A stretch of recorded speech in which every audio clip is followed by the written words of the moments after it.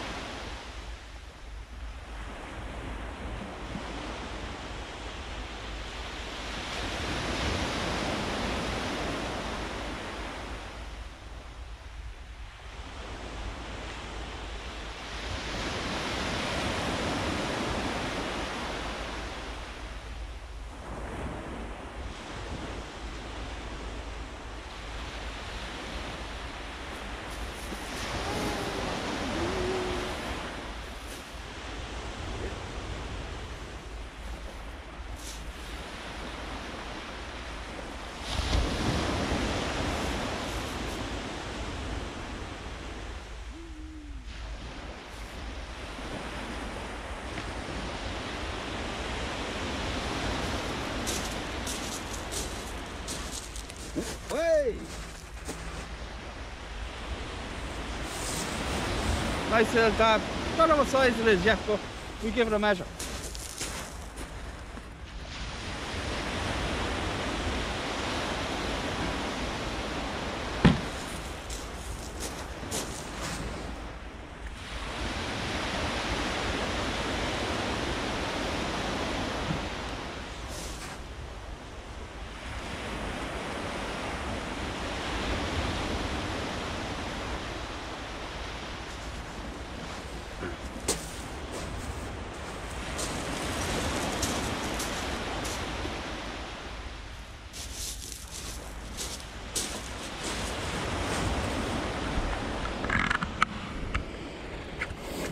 There we go, 26 centimeters.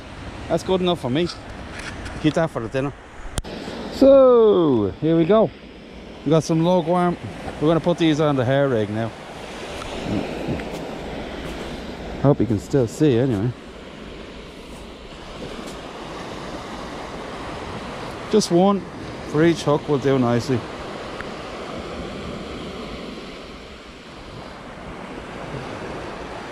This is why I couldn't do the This is what I couldn't do the last video. Just film me put the bait on the hook. If you're new to this and you're using bait needles, loads of tension on the bait needle and think slide it over. All the rest. And when you're using this system that I devised, that's not enough. You need to hook the head over just to make sure that it stays on the hook there. Give the hair a little tug like that, straightens it out. Boom! There we go. On to the next one.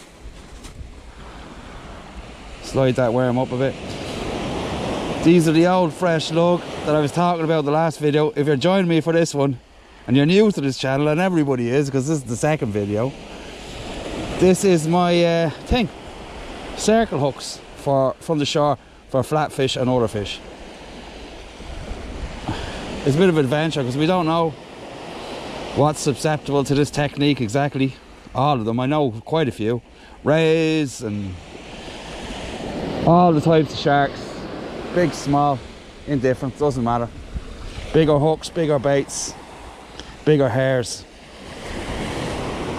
That's about your lot there. There you go. And when you do this is my pulley paternoster. Don't know anybody else who uses. I'm not going to give it a stupid name. It's pulley paternoster. That's what it is. Does exactly what it says in the tin. Let's go.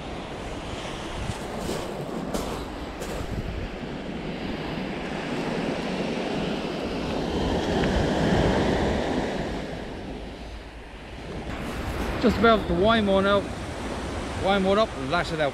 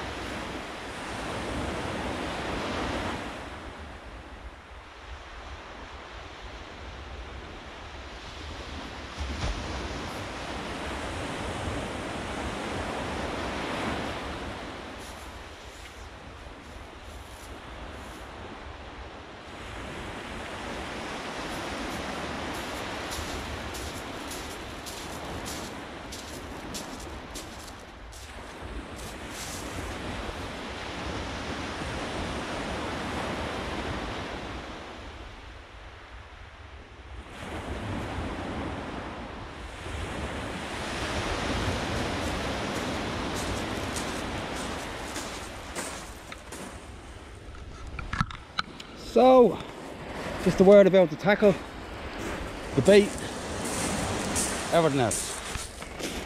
Here we have frozen lug. We've got the old fresh stinky lug in there, and we got oil lug as well. So we got plenty of bait for today. The tackle, Sonic XK7 I believe, or 4, was it 4? 4 old Meg 525s, 50-pound braid, 120-pound braid leader, 6-pound or 6-ounce leads, cone leads. That's it. Lovely job. The tide is out, as you can probably tell right now. Anyway, so yeah, there's the rods. It's going to be cracking night tonight, I can tell. First cast, first fish. The second one, I had a fish as well, but got a load of weed on the line. Don't know where that came from. They don't have any of that around here. It's a blew in from Norway or something. Anyway, so yeah, where are we? There's one in the bucket, ready to go. Here's how I fish on my yoke anyway. Just a little table here I devised. I'll do a video about that as well. I'm sure a few people would like one like that. It's handy. It clips onto the side of my box and everything else, so not much wasted space or anything. Yeah, so this is what the camp looks like tonight. Got me stand over there for the camera and the light, and this is the beach. Quite nice this evening, apart from all the flies and everything else like that, you know. But that's the summertime. It's definitely better than the winter time. So yeah, getting ready for Norway. Can't wait to go to Norway.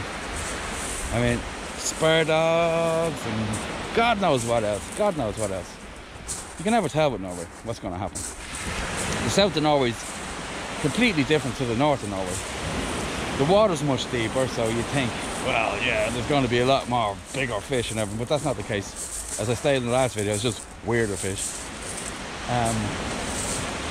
That's about it, so just waiting for a bite. I'll sit you up there for a minute. Maybe we get one on camera.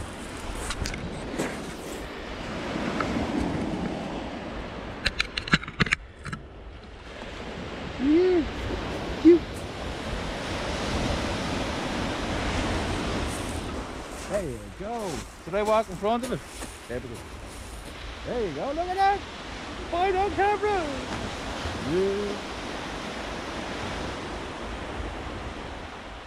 They're very obliging, these dabs. Very obliging indeed. First time filming. 15 fish today already. First cast.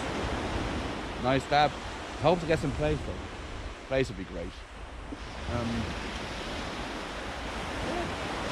It's gonna be a good night. The flies stop biting. As long as the fish don't stop biting, we're golden, right? Just gonna bring in a second rod here. This was on the other side, but I had to switch it over because the tide pushed the other one over the top. And then I trucked it out a little bit further, so we give this one a tug in. It had a few bites on it. Look like just small fish, but you can't really tell. Oh, that feels actually okay. So, maybe it's just a crab, maybe. So we get it lashed in. A lot of weed on the line.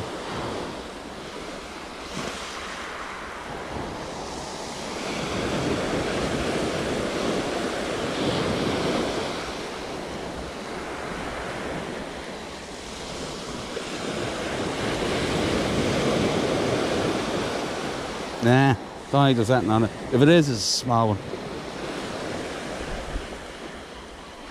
Oh, that's just the edge there of the beach, I think. Or that, a foul hook, something. Lump of weed. Yeah. I just hit the leader now, that's all. Oh, a good bite on the other rod anyway. Weed.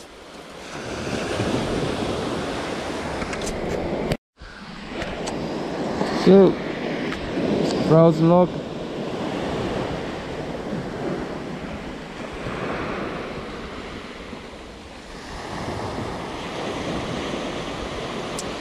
Worth saying, for you that haven't joined the channel before, as I said before anyway, nobody has. This is a braid, that's an old size 2 hook. That's a size 1. Size 1 mustad demon circle. Not that common around these parts.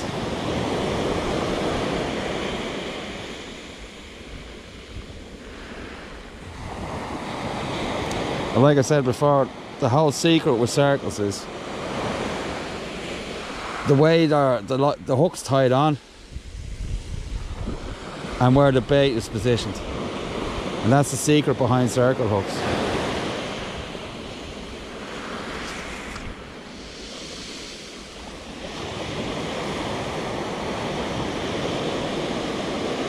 Just over the top there. Lovely. Then down to the bottom one. And the same thing again.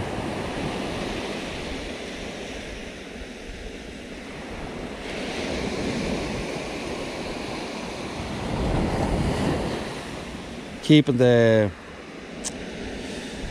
everything nice and tight so nothing slips off.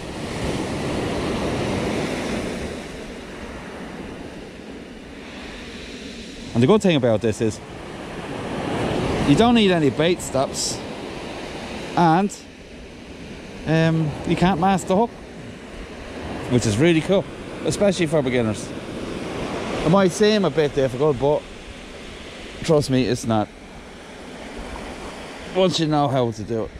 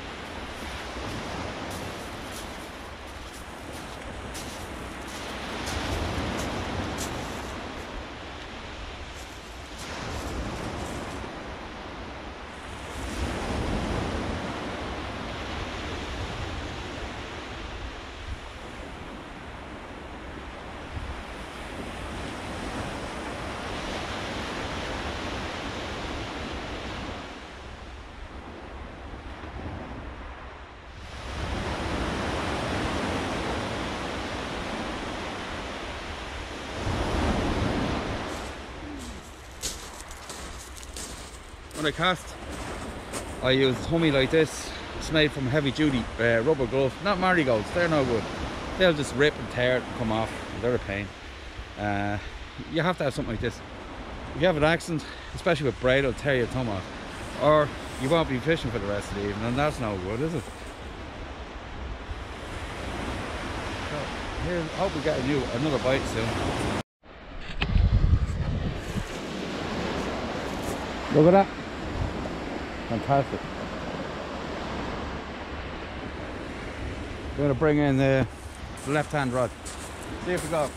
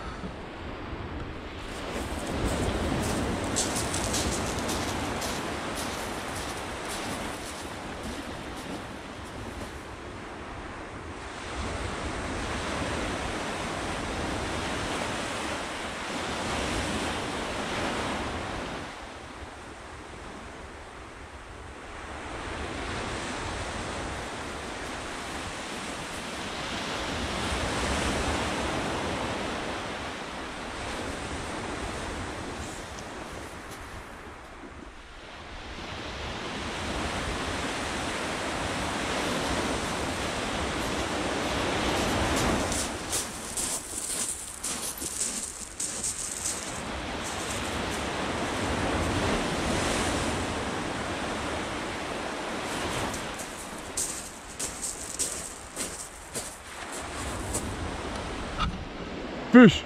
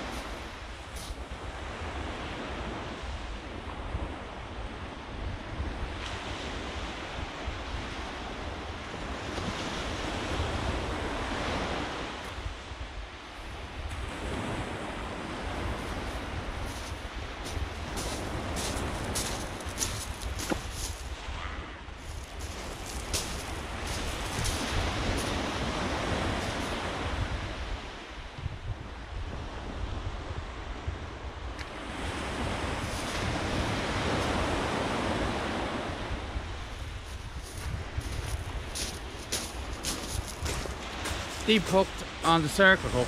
You saw how it did there, grabbed the hair, bounced them off, just like a T-bar. It's brilliant.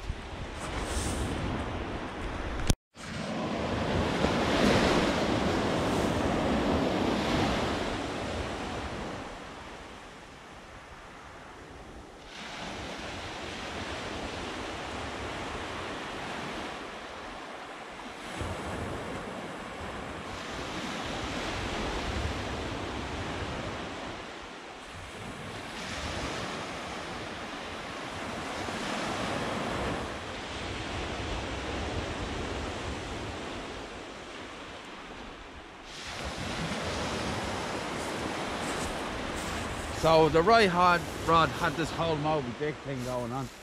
We stop for now. I'm going to take it in and have a look. I'm going to put the camera on the test so you can see what this thing is.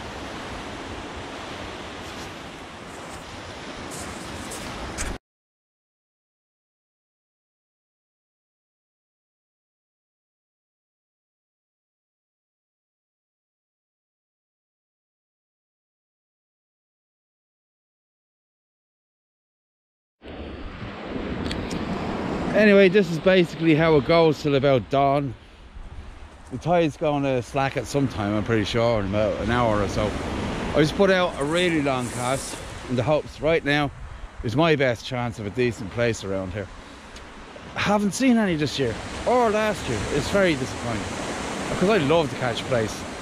Actually, I don't often keep that many of them because I think they're pretty, and they actually scrap a bit as well around here, so it's pretty cool. So I'm going to stop filming for a while because the tide's going to slack and the fish is going to turn off, and then around dawn I'll turn you back on again, and the whole thing will start all over again.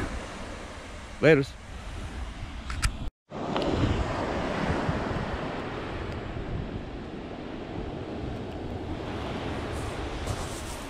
Anyway, we're coming to the end of the session.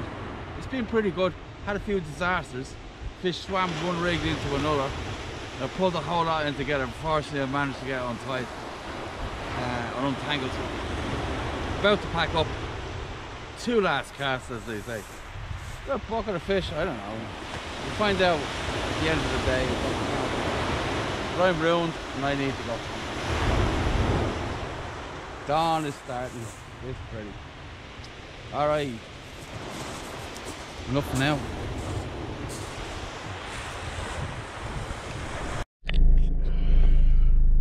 So the session's over. 9, 10 fish, 2 went back.